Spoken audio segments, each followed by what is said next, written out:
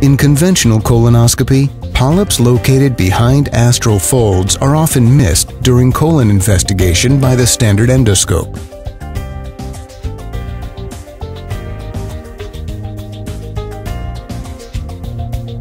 When performing GI colonoscopy, the balloon endoscope is inserted conventionally through the colon with the balloon deflated.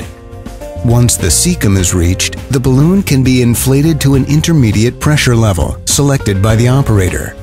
The partially inflated balloon engages the intestinal lumen without anchoring and slides along the colon as the GI endoscope is pulled backwards. While the endoscope is withdrawn, astral folds are straightened and lumen topography is smoothened. The partially inflated balloon centralizes the endoscope optics and enhanced lumen visibility is obtained.